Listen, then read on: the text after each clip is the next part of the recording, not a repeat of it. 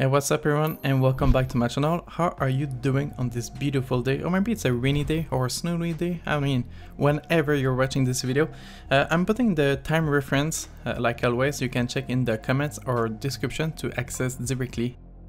So I'm back with another T5 and LED combo. This time it's with the Aqua Illumination Prime 16 HD. I believe it's their third generation. They had like the Prime, then it was the Prime HD, and now we have... Hey, my cat, stop. And now we have the Prime 16 HD. Sorry about that, my cat wants always to be the star of the show. Hey, stop. So I bought this light a long time ago. I actually sold my Prime HD to get this one, but I never did any video about it, so I guess it's time to make one.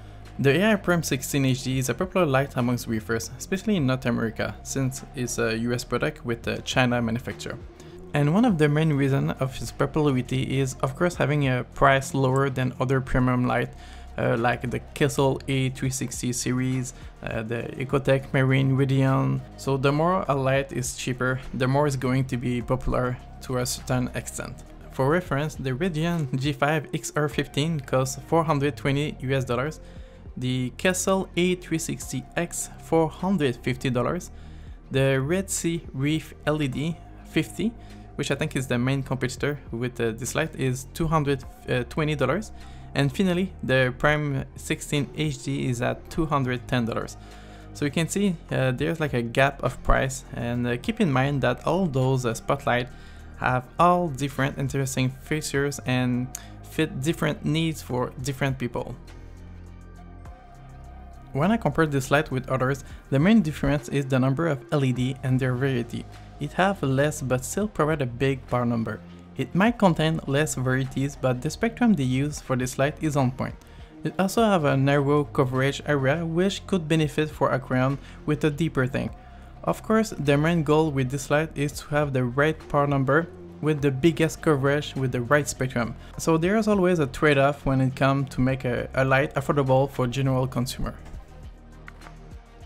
Because it's narrow and a limited range of spectrum, those T5 greatly help the weakness of this Reef LED. T5 will cover the light where the Prime casts shadow. You will see later on the video my two T5 combination recommendation. By the way, if you want to use the Aquatic Life Hybrid fixture and want to use the Prime 16 HD, you need to buy the hanging bracket, which is sold separately by Aqua Illumination. I didn't have it, so I improvised a temporary solution for making this video. Now, if you have previously seen my video with other T5 difference with the Radiant Blue and Pro, you probably noticed that my visual on this video is a little bit brighter, especially when you look at the sun. It's a little bit overexposed. So what happened is, like, I decided to put the auto ISO on my camera for all the guide that I'm making, but sometimes the camera can act a little bit differently and don't understand the correct exposure. So unfortunately I noticed this after when I started to edit this video, so sorry in advance. Because it have a less LED, it's of course a little bit dimmer compared like the Radion G5, which was my point of reference to make all this kind of guide. I've been asked previously why I put the light at 20% of intensity for all the light. It's basically because I want to show the color of the T5 and the difference. So if I put the light at 100%, it's really hard to tell the difference between each T5. Since this light is more dim overall, it's one of the biggest video combo where you can see the T5 difference clearly. Eventually I will make the T5 video only, but I'm not ready yet for that. On the side note, the bar number that you see on the bottom left part of the screen is only to show you the difference between each T5 and combo. So don't use that number directly, but it's just to give you an idea. In the future I would like to buy a spectrometer, but it will cost me way over 3,000 Canadian dollars. I want to do it for the aquarium community because I think it's really important to have independent source of information on YouTube. I've been really obsessed with this idea for a long time, and it's on the list of my goals that I would like to achieve. If you want to contribute or simply want to help, I started a Patreon page and I will put the link down below.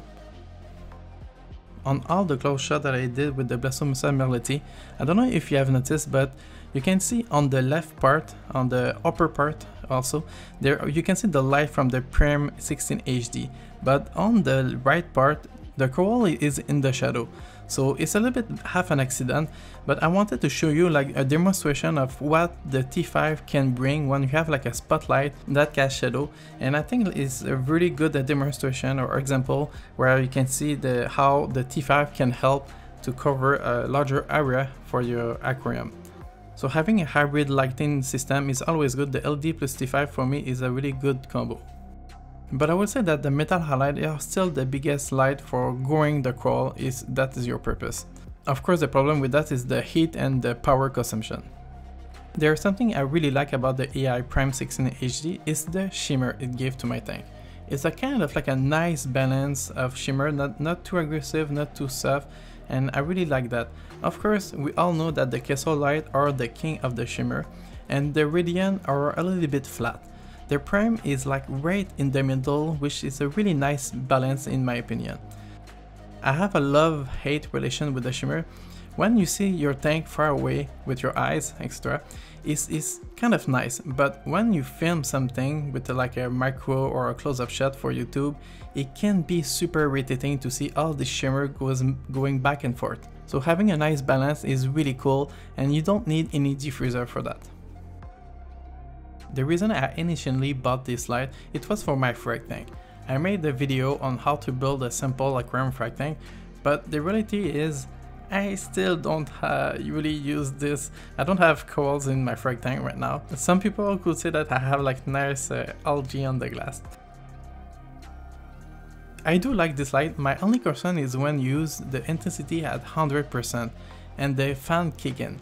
It's super noisy. And my second complaint is the lack of on-off button on the application. Sometimes I just want to do something in my tank without having the light on, but my only way is to disconnect physically the power.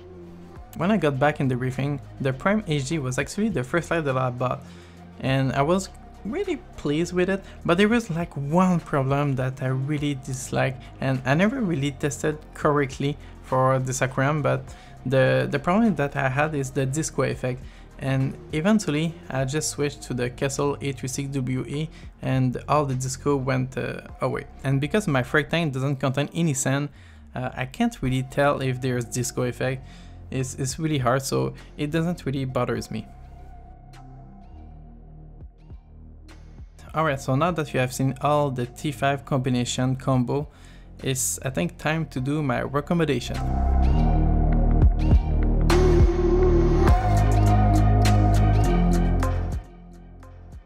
So my option number one is the Super Actinic and the Aquablue. So the reason why I took this option is because the Super Actinic fill a gap of spectrum, and you can see all my recommendation. I always put that bulbs because it filled that gap, and I think it will benefit the corals. And for the first time, I actually recommend using the Aquablue.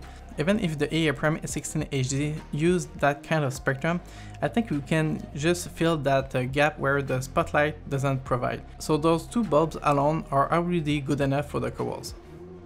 And now for the option number two is the Super Actinic and the Super Purple, which is a classic with all my recommendation, and there's a reason why.